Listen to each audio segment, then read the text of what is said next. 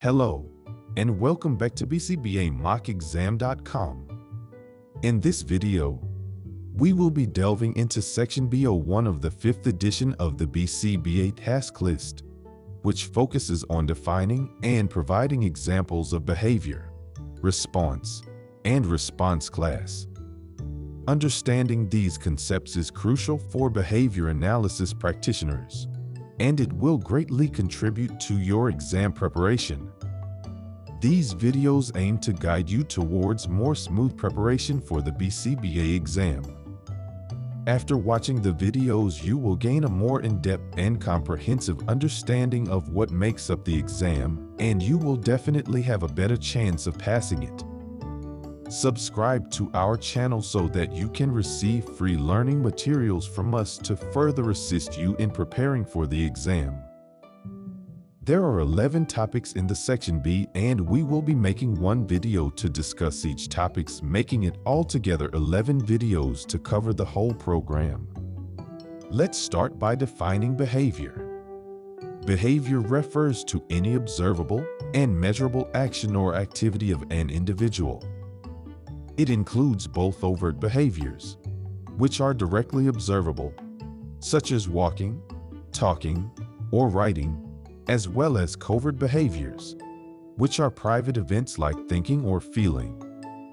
Behavior can be analyzed and studied to understand its functions and the variables that influence it. For instance, in daily life, let's consider the behavior of brushing your teeth. Brushing your teeth involves specific actions such as picking up the toothbrush, applying toothpaste, and moving the brush in a specific motion. These observable behaviors collectively make up the behavior of brushing your teeth.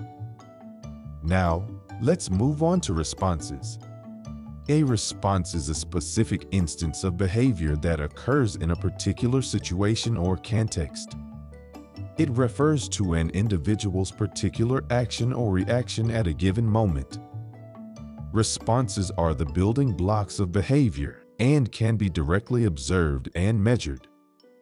In a daily life example, imagine you are having a conversation with a friend, and they ask you a question. Your verbal response, such as answering the question by speaking, would be considered a specific response in that interaction. Now, let's shift our focus to a clinical example. Suppose you are working with a child diagnosed with autism spectrum disorder.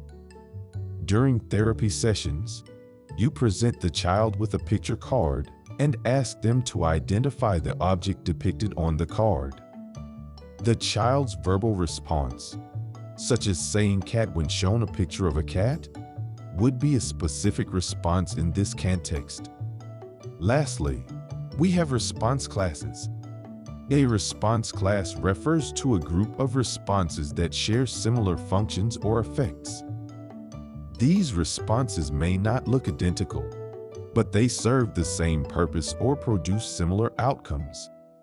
Analyzing response classes helps behavior analysts understand the broader patterns and categories of behavior. To illustrate this, let's consider a response class related to social interaction.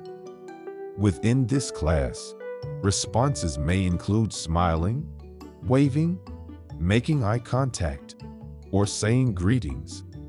Although these responses may differ in their specific form, they all serve the function of initiating or maintaining social interactions.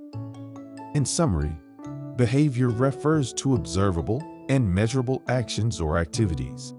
Responses are specific instances of behavior, and response classes are groups of responses that share similar functions or effects. And that's all for today's video. See you next time. Visit our website for study guide and exam practice, and follow us on Instagram, Facebook, and LinkedIn for free exam questions and discount coupons.